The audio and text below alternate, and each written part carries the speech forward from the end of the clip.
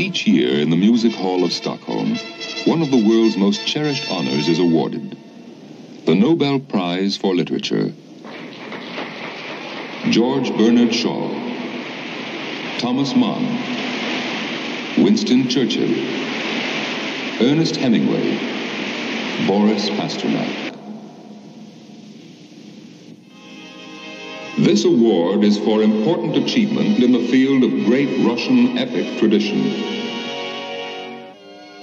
Because of the significance attached to the award in the society to which I belong, I must give up this undeserved prize. Please do not look upon my voluntary refusal with ill feeling. Few men have so strongly deserved what they were forced to refuse. Poet, translator, novelist, Boris Pasternak, in his final work, Dr. Zhivago, tells of all he saw and felt about the first 50 years of this century in Russia.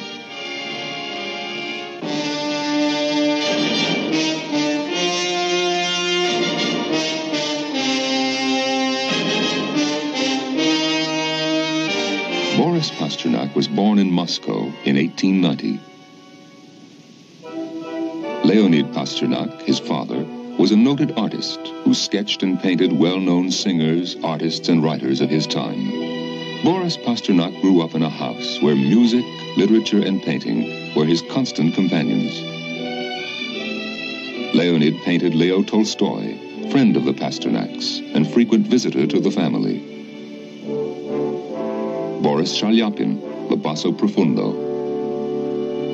Erich Maria Rilke, the gentle German poet. Sergei Rachmaninoff, the renowned pianist. Alexander Scriabin, the composer and idol of young Pasternak.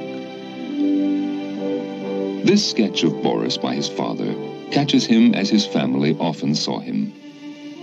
His was the bright and shadowed world of the Russian forests, of nature, of music, particularly the music of his neighbor Scriabin. Pasternak wanted to be a composer.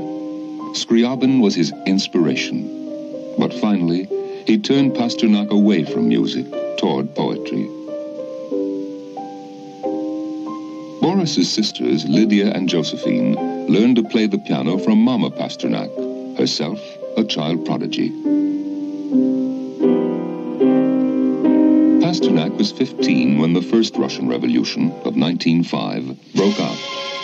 Almost 50 years later, in Dr. Zhivago, he was to write of the savagery and excitement of the days when he felt the lash of a Cossack whip.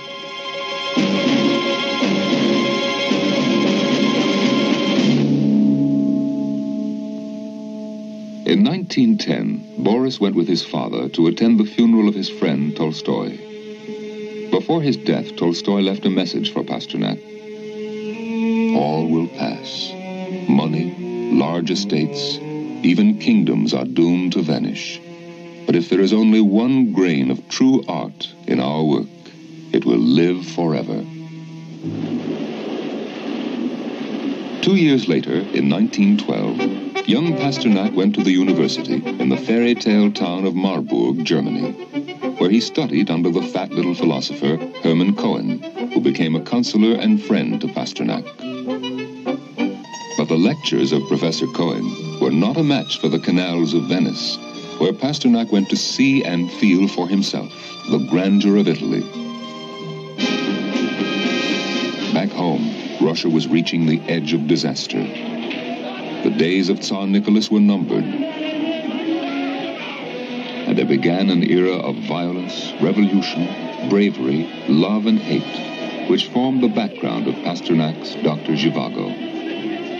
Once the Bolsheviks were in power, some of Pasternak's fellow writers sang the praises of the revolution.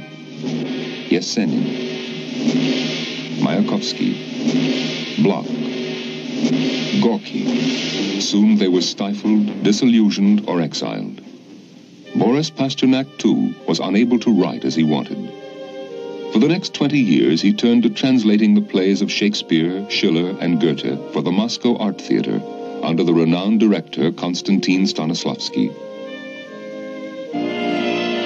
With the death of Stalin in 1953, there began a new day in the Soviet Union.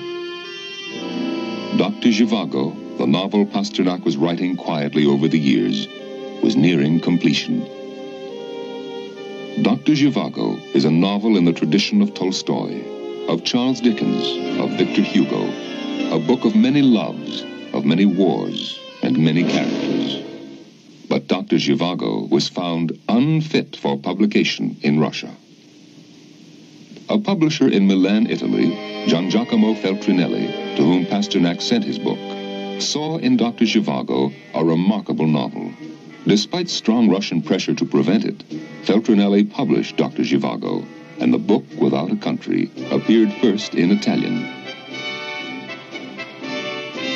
Soon it went around the world in 30 languages. In a remote corner of Indochina, one of the world's outstanding filmmakers, David Lean, was completing a film which was soon to whistle its way around the globe.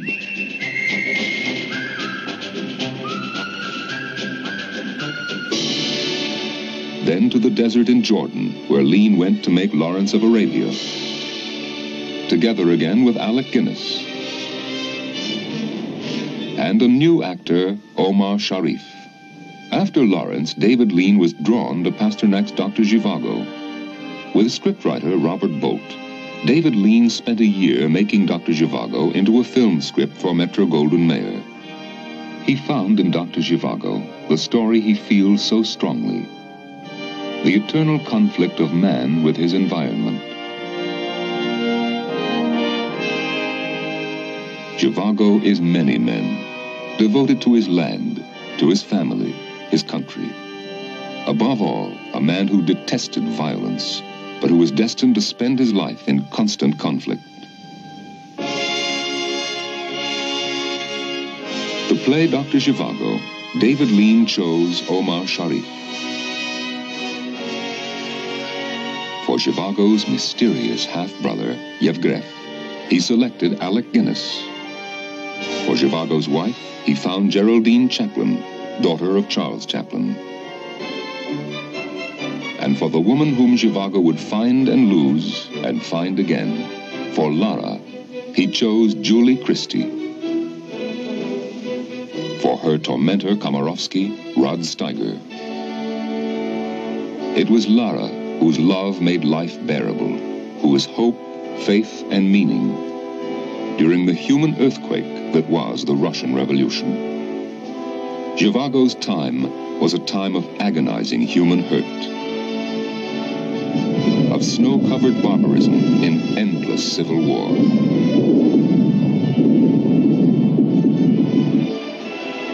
Zhivago's time was a time of passion, of tumult, of millions in motion, whose ordeal changed history. But more than this, Boris Pasternak's Dr. Zhivago is a story of love and the human spirit.